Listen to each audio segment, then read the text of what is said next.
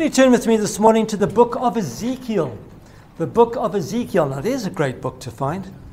The book of Ezekiel. The book of Ezekiel. It's just after Lamentations, which is just after Jeremiah. The book of Ezekiel.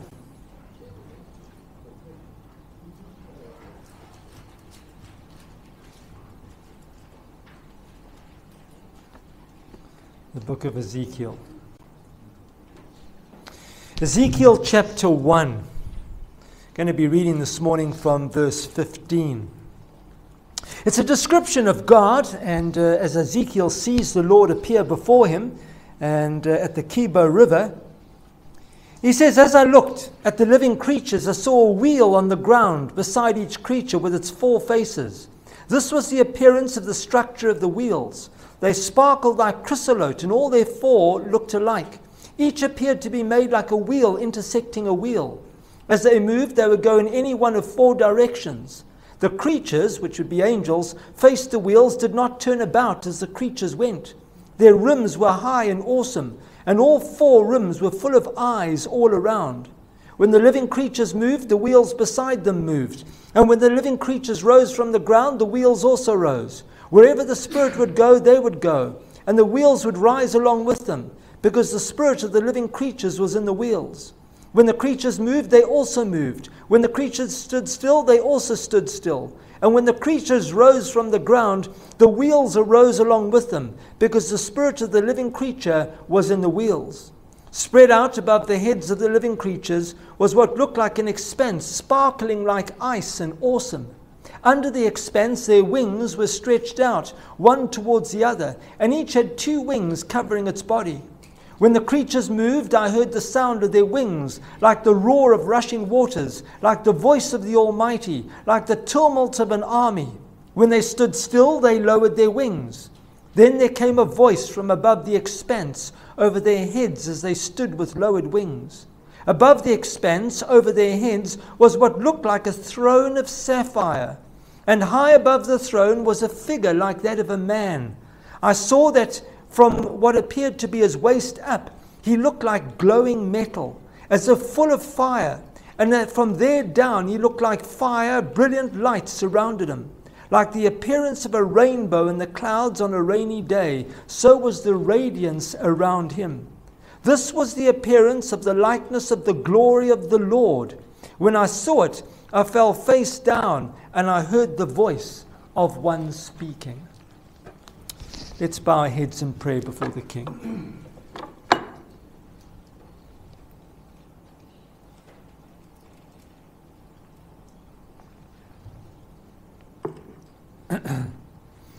Gracious and eternal God, we thank you, Lord, for the wonderful privilege of being able to gather together this morning to study your word again.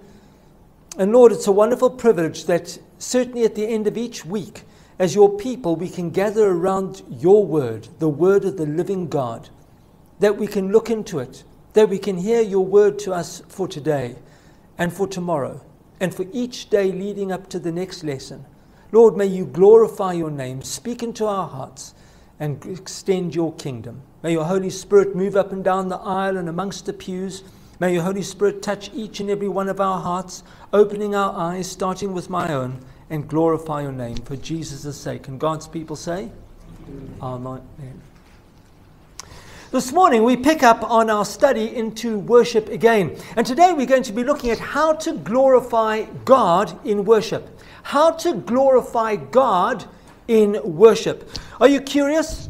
How do we as a people here today glorify God in our worship? How do we live a life as Christians where our innermost being turns and responds with praise to God for all that God actually is? So that our lives, your life, my life, exalts God continually on a daily living basis. How do we actually do that? How do we live in that way? Well, firstly, I need to say to you that worship is not mystical. It's not mystical. Instead, it is intensely practical. In that glorifying God is active, it is dynamic, it is alive, it is vibrant, it is living, it pulsates literally through our minds and bodies, it fills our hearts and our wills. It's not you and I going off quietly necessarily and sitting in some quiet place piously dreaming and contemplating some abstract ethereal concept. No. Worship to God is deliberate and it is purposeful. It involves not just yours and my thoughts on a daily basis, but our whole beings as individuals as well.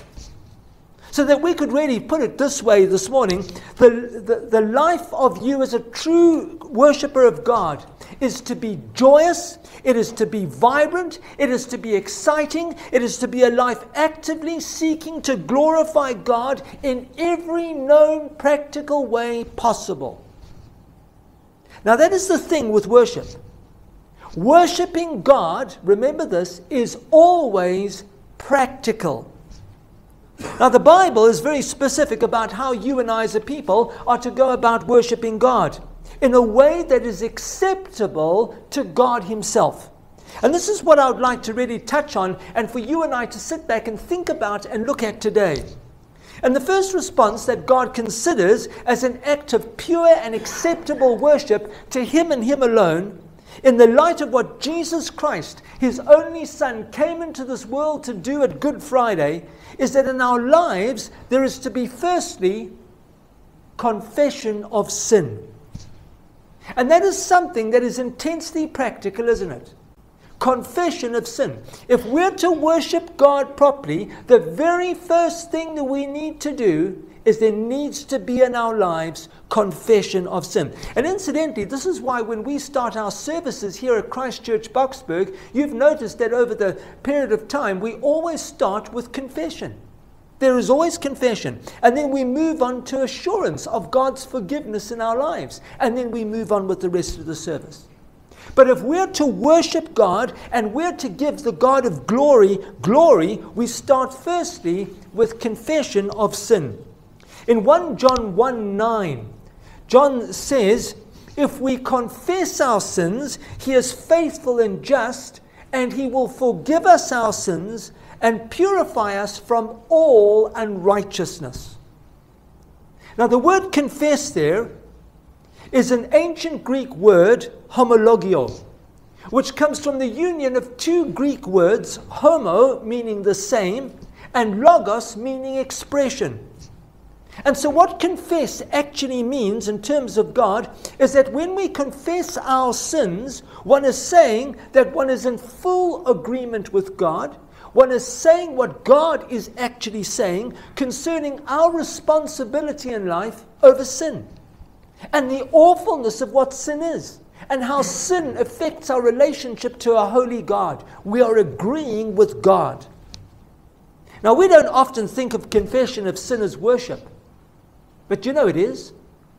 For when we as saved sinners, redeemed people which we are, turn and confess our sins to God, we are humbling ourselves spiritually before the God of heaven and earth. We are humbling ourselves before His throne, and we're acknowledging the rule of God's holiness over our own lives. And we are proclaiming God's faithfulness. We're proclaiming God's righteousness. We're proclaiming God's perfection into our own persons. That our God, who is faithful and righteous Himself, is a God who forgives us our sins. And then in turn, think about this, when we confess our sins, we're accepting any discipline that God may give us for our sins, and therefore we are glorifying God for the discipline that He metes out to you and I. We're saying, God, You are holy, You are just when we confess our sins. You are right about my sin. My sin destroys our relationship with You. We agree with everything that You say, and Lord, when it comes to Your discipline in our lives, we fully accept it. In fact, when we come to God in confession of sin, it actually turns and prepares our hearts and our minds to worship a holy God. For it is acknowledging who God is and where we actually stand before God, before the creator of the universe. Wow. In Hebrews 9 verse 14 it says, cleansing of sin purifies our consciences from acts that lead to death, so that we may serve, the Greek word is latourio, meaning worship, the living God. Cleansing of sin purifies our consciences from acts that lead to death, so that we may worship the living God. To worship God, we need to confess our sin. And so we need to approach God in the right way. In the Old Testament, we have the account there of a man called Achan, who is an eternal example to you and I of how God is glorified by the confession of sin. In that Achan was a man who disobeyed God. He went and stole treasure from the city of Jericho. God commanded the people of Israel not to take anything from Jericho, and Achan disobeyed. And that's how you remember him. He was just Achan to steal something. In fact, he went further in that he thought that if he went and buried that treasure under his tent, God wouldn't see it. But God saw right through the dirt. And God was so displeased with Achan that the entire nation of Israel was to suffer for it. To the point that Israel was defeated at the Battle of Ai, a tiny little lay-by with lights. And the entire Israeli army was sent fleeing. Thousands of soldiers died in that battle. Husbands and sons never came back from it. As a graphic illustration that God cannot and will not bless sin in our lives. Sometimes perhaps a family can suffer because of our sin. And Joshua, who was leading Israel, was absolutely heartbroken by it. And he turned and he inquired of God as to why Israel as a nation had been defeated in battle. A nation that had marched through the Red Sea, a nation that had marched to Sinai, had been given the commandments of God, had suffered victory after victory, and suddenly totally defeated. And when Joshua realized what had gone and happened, and Israel as a nation stood before him according to their tribes, and Achan's sin was about to be revealed. Joshua 7:19 it says, then Joshua said to Achan, my son, give what? Glory to the Lord. How? The God of Israel, and give him praise. Tell me what you have done, your sin, and do not hide it from me. Wow. Joshua there made the logical connection between the confession of sin and glorifying God in our lives. Confession of sin and glorifying God. And it's an appropriate parallel, isn't it? In that when we turn and we confess our sins to God, it glorifies God in our lives. It exonerates God and acknowledges that God is an extremely holy, righteous God and being. And He will act in judgment against any form of evil in our own lives, in thought, word, and deed. And that stops anyone from pointing a finger at God and turning around and saying, God is unjust to us.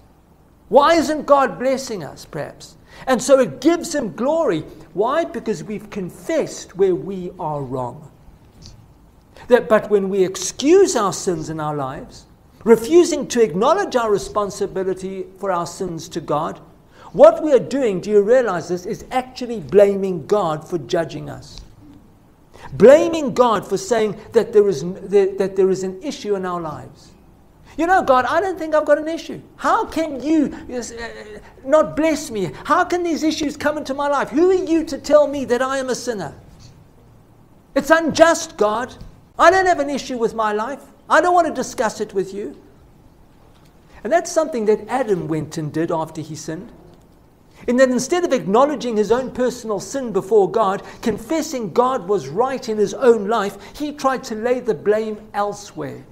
In Genesis 3 verse 12, it says that he said to God, the woman what? You put here with me, she gave me some of the fruit of the tree and I ate it. Now at first sight it might appear there that Adam is actually blaming the woman for the sin and the disaster that fell into his own life and their relationship. But if you look close at that verse, what it shows us is that Adam was actually blaming God who went and gave him Eve. You know, God, my life was perfectly fine in the garden, and then you brought this woman into my life, and now look at me. In that ultimately he was saying God was responsible for the situation in which Adam now lived. He was assigning God the blame in his life for his own personal disaster. He was casting imperfection on the holy character of God. Do you see that? In Revelation chapter 16, verse 8 and 9, the Apostle John records an interesting statement there on the description of the plagues that God is going to pour out in the world in the last 7 years of world history under the Antichrist. It says in Revelation 16:8, the fourth angel poured out his bowl on the sun, and the sun was given power to scorch people with fire.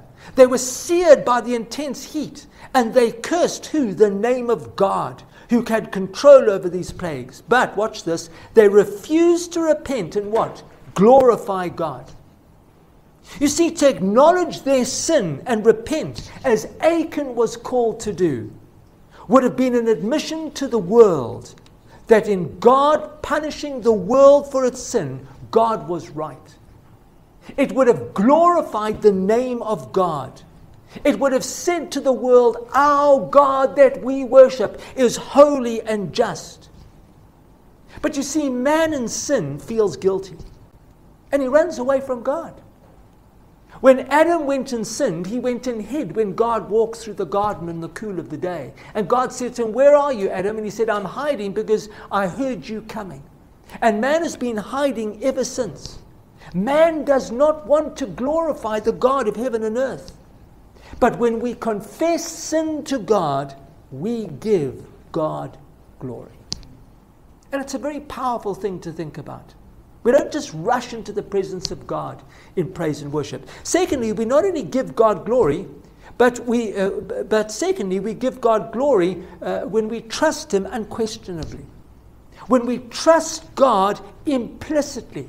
When we believe God concerning everything in His Word.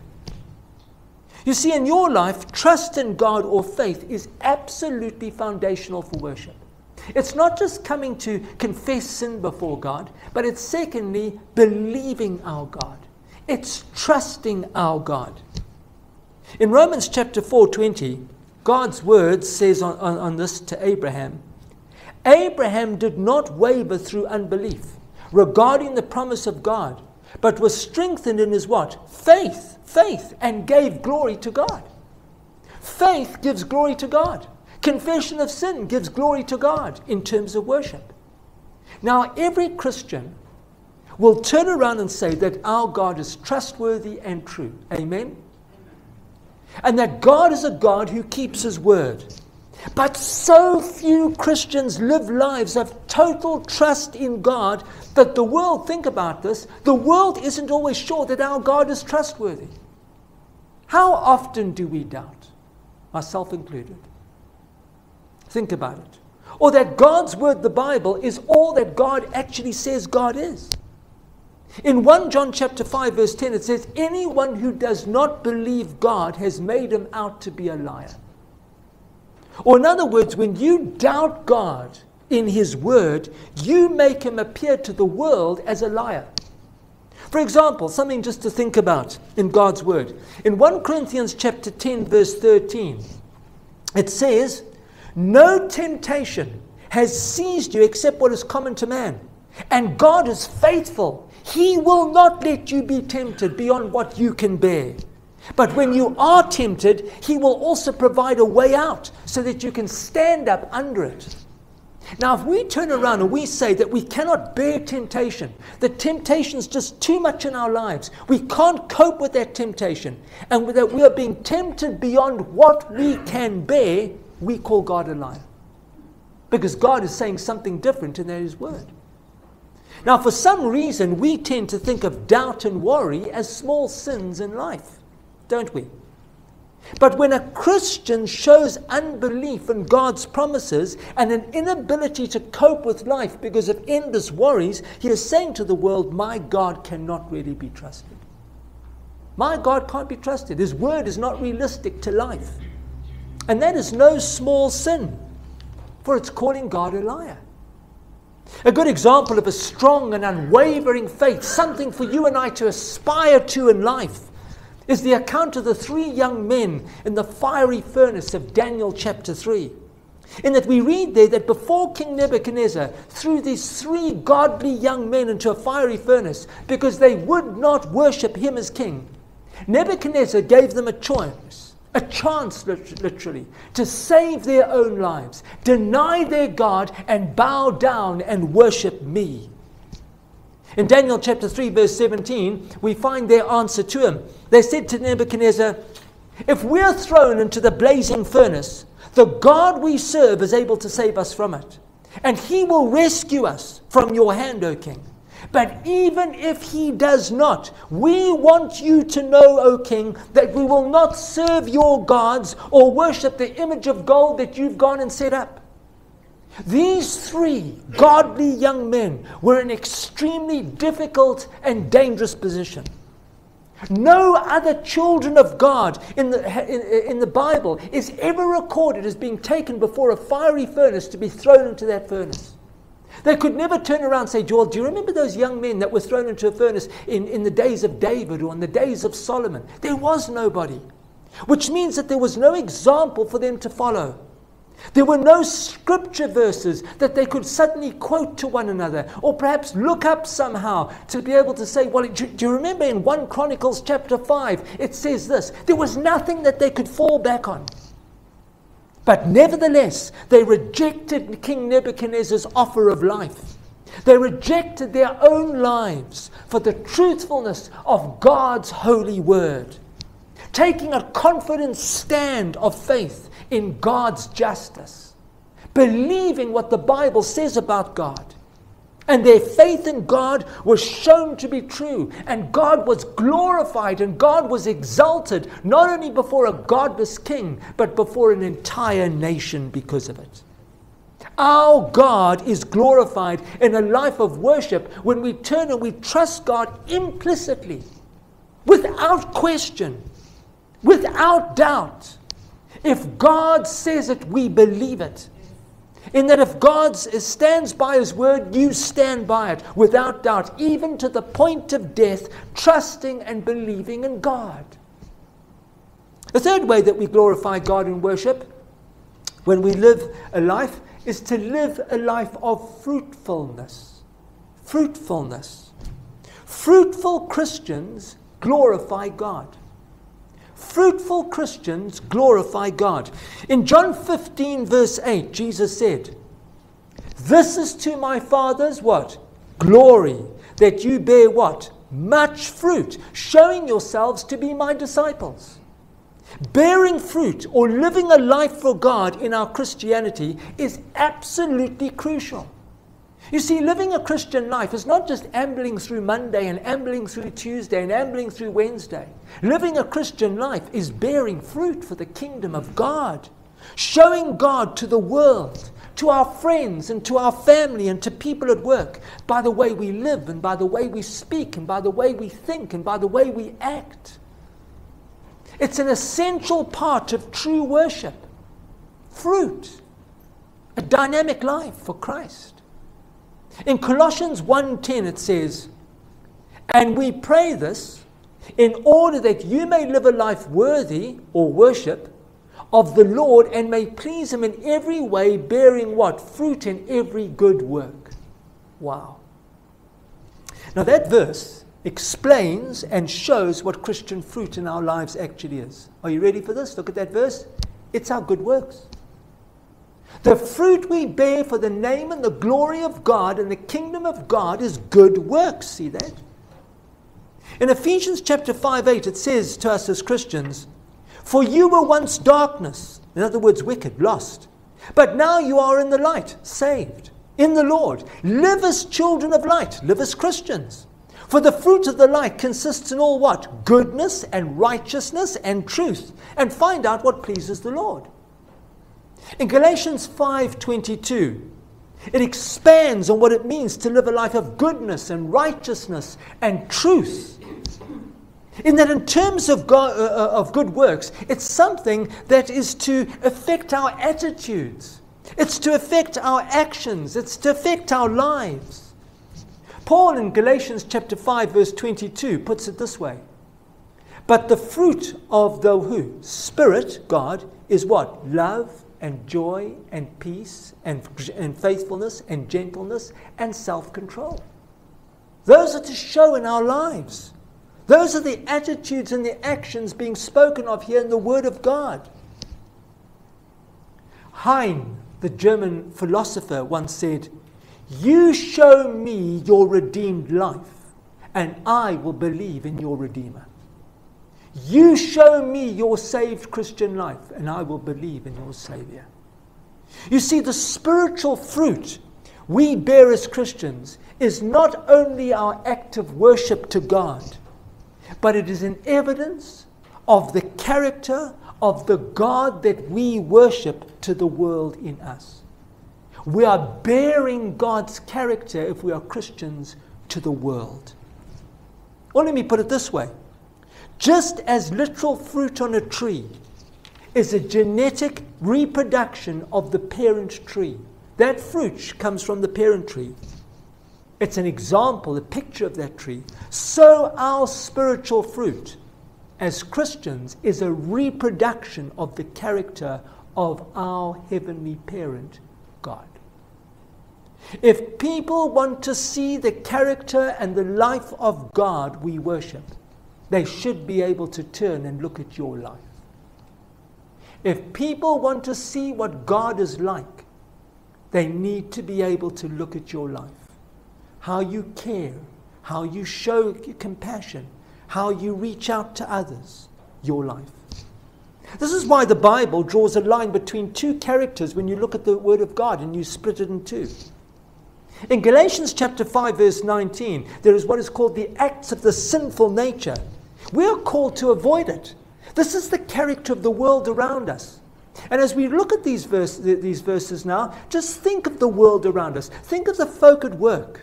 Just think of the world. Galatians 5:19. The acts of the sinful nature are obvious. Sexual immorality, it's rife. Impurity of thought and action. And debauchery. Idolatry, it's putting other things in the place of God. And witchcraft, it's fortune-telling and astrology. Hatred and discord, unforgiveness. Jealousy, fits of rage, selfish ambition, dissensions, factions, and envy. Drunkenness and orgies and the like. I warn you, as I did before, that those who live like this will not inherit the kingdom of God. Now in Galatians 5:22, we find by comparison God's character now reflected. The way that you and I as Christians should be living to glorify God in our own daily lives and in our worship. It says, but the fruit of the Spirit is what? Love and joy and peace and patience and kindness and goodness and faithfulness and gentleness and self-control. That is the character that we should be bearing, God's character. Are we perfect? No. Will we fail? Yes. But what do? We get back up on the bicycle. It's a reflection of the God we worship. To worship and glorify the God that we serve is to bear fruit for the kingdom of God. We fail, we get back up and we say, Lord, I'm going to try harder, I'm going to try again. And we show that love and gentleness and peace and patience and care that God has called us to show to others. Fourthly, we glorify God in worship by verbally praising Him with our mouths. By praising God with our mouths. In Psalm 50 verse 23, God says, whoso offereth praise glorifieth me. Whoso offereth praise glorifies me. What is praise? What is praise? Well, praise and worship is simply you and I exalting God by reciting God's character. What He is like. Reciting God's works. What God has actually gone and done. And turning around and thanking God for what He is. For what God has accomplished in your lives. When you look at the Psalms, many of the Psalms that we read are pure expressions of that kind of praise and worship. reciting the character of God, reciting the great works that God has done, how God saved Israel through the Red Sea, how God came down on Mount Sinai, how God blessed Israel in the desert with food. In Psalm 107, we constantly read this statement, for example, "Oh, that men would praise the Lord for his goodness and for his wonderful works to the children of men."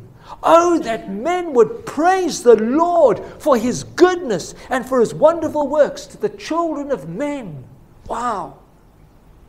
Do you know that the best way to praise and to trust God in the present is to study God's works from the past? You want to praise God now? Look back to the past. Look at what God has done. For God has already established a pattern of faithfulness. It's his track record. You look at any company or government or whatever, you look at the track record to see where they'll be in the future. And that's what we look at here. We look at God's faithfulness in the past. Look at how God has gone and dealt with the lives of his servants in Scripture. God's faithfulness to Abraham throughout his life, and to Isaac and to Jacob, to Moses and to Joshua, to Peter, to James and to John. How God dealt with the nation of Israel time and time again. Just to mention a few. Or consider God's wondrous works as a continual reminder that God has never proven to be unfaithful to his people. You might be going through difficulties at the moment in your life. You might be sitting back and thinking, woe is me. Will God ever turn the light on and get me out of the trouble I'm in? God has never proved unfaithful. We need to trust him even in the darkest times. Or think, for example, of when God went and made animal skins to make atonement for Adam and Eve's sin after they sinned in the Garden of Eden. He could have destroyed them. They were unfaithful to him. But you know what? God rose up and he protected their lives. Or God's design of the ark during the days of the flood to protect one man and his family and a few animals. Or God sending 2 angels into the city of Sodom and Gomorrah to save a man and his family. Or God's opening of the Red Sea to save an entire nation. A people who were disobedient to him, but in love he still opened that sea and saved Israel. Or we could go to God concerning his faithfulness in so many other areas. Think of how God has helped you as an individual and your family over the years. How he's always been there. How he's redeemed you. When you've been financially strapped, suddenly he's there. When you're needing help, suddenly he's comforting you, uplifting you and guiding you all the way through constantly. God always is faithful when we as his people even prove unfaithful. When we remember these things and we recite them verbally as an act of worship, we glorify the God of heaven and earth. Perhaps it's good to keep a diary and write down all the wonderful things that God has done. And when you're on your knees, one needs to bring it out. To say thank you to God is an act of worship. In Luke 17, verse 11, we have a story there of some lepers. Now in Israel, leprosy was seen as an outcast disease. You stayed away. That person was unclean. You didn't want to have it. It was contagious. Luke 17:11. Now on his way to Jerusalem, Jesus traveled along the border between Samaria and Galilee. As he was going into a village, 10 men who had leprosy met him. They stood at a distance and called out in a loud voice, "Jesus, Master, have pity on us." When he saw them, he said, "Go and show yourself to the priests." And they went and they were cleansed. One of them, when he saw he was healed, came back, what? Praising God in what? A loud voice. He threw himself at Jesus' feet and thanked him, and he was a Samaritan. Jesus asked, "Were not all 10 cleansed? Where are the other 9? Was no one found to return and what? Give praise to God except this foreigner?" The foreigner worshipped Jesus, the Son of God, by verbally saying, "Thank you, Lord. Thank you." Praising God for his wonderful work of grace in his life. And in worship, he brought glory to God. Thank you. Just thank you. And then finally, we give glory to God. Are you ready? When we pray. When we pray. Worship and prayer are absolutely inseparable to the glory of God. Never minimize your praise. In John 14, verse 13, We have an incredible statement there that prayer glorifies God. Jesus said in John 14:13, "And I will do whatever you ask in my name, so that the Son may bring glory to the Father." Wow. Now that doesn't mean that we can ask Jesus for anything in his name, and he's just going to do it for us. Lord, I'd really like to be the King of Sweden. It's not a chance, and Jesus makes you the King of Sweden the next day. Instead, the key word in John 14:13 is the word "ask in my name," says Jesus Christ. Now, praying in the name of Jesus, according to Scripture, is praying according to the character of Jesus. It's praying on behalf of Jesus. What would be in line with Jesus' desires for your life as the living God? Or to put it this way, would Jesus pray that? Lord, give the minister a Porsche 911. Would Jesus pray that? No. In that what you are praying for is to be in line with the holy character of a righteous God. If it is, then you pray it. And where do you get to know the character of God? Well, through His Word. By reading and studying the Word of God, the Bible. The point is, if you want to worship God correctly, you worship God when you pray, and in doing so, praying according to the character of a holy God. Would Jesus pray that? And so we glorify God in our worship when we confess our sins, when we trust God implicitly, when we live fruitful and godly lives, when we praise God from our mouths verbally, praise God. We need to shout it out. And when we pray, wow.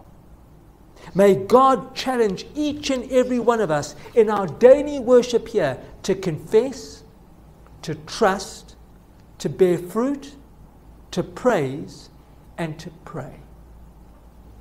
Let's bow before the King.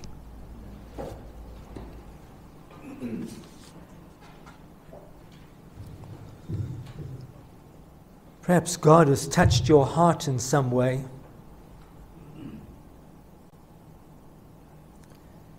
To confess, to trust, to bear fruit in our lives, to praise and to pray.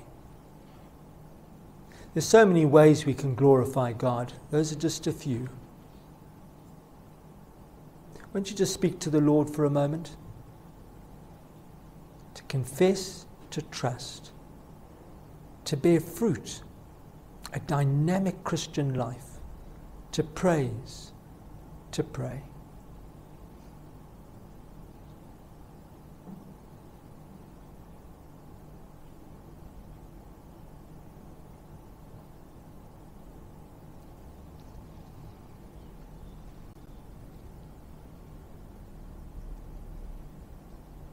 Gracious and eternal God, we just want to give you praise and glory and honor for being such a righteous and a holy God. Lord, so many times we have been unfaithful. We haven't always honored you. We haven't always trusted you. And I speak for my own life. And your word says sometimes that because of our behavior, we call you a liar. Lord, where we have failed, you forgive us. Lord, you are righteous and holy. And may we always remember that to confess our sin, we bring glory to you. May we be a people this morning who rise up above the ways of this world, and may we trust you implicitly. Trust your word, not doubt you as God. If you say it is this, it is this. If you say that you will bless us, you will bless us. If you say that you will help us, you will help us. As it says in Jeremiah chapter 29 verse 11, that you're a God who is always there. I know the plans I have for you, declares the Lord, plans to prosper you and not to harm you, plans to give you a hope and a future. Then you will come and pray to me and call upon me, and I will hear your word, and I will be found by you, declares the Lord. Lord, may we believe your word and trust and believe. May we live a fruitful life, bearing fruit for the kingdom of God. Lord, we don't just get up in the morning and go home and feel that the day's been a waste. But Lord, we live a life where we glorify you. We're on a purpose. We've got a mission for the kingdom. Our lives are to bear fruit. Every day of our lives is to be something new and joyful and dynamic, because it's for the kingdom of God, for your glory. And Lord, may we constantly be ready to praise you. Lord, to be able to say to somebody, praise God, and to mean it. And Lord, to pray, to live a life where we pray, Lord, not only on our knees in the morning and the evening and perhaps in the midday, but to pray, Lord, as we drive down the road, as we walk in the fields, as we walk in the shopping center, to pray quietly in our minds, to be a people who glorify you. Help us to worship you for Jesus' sake. And God's people say, Amen.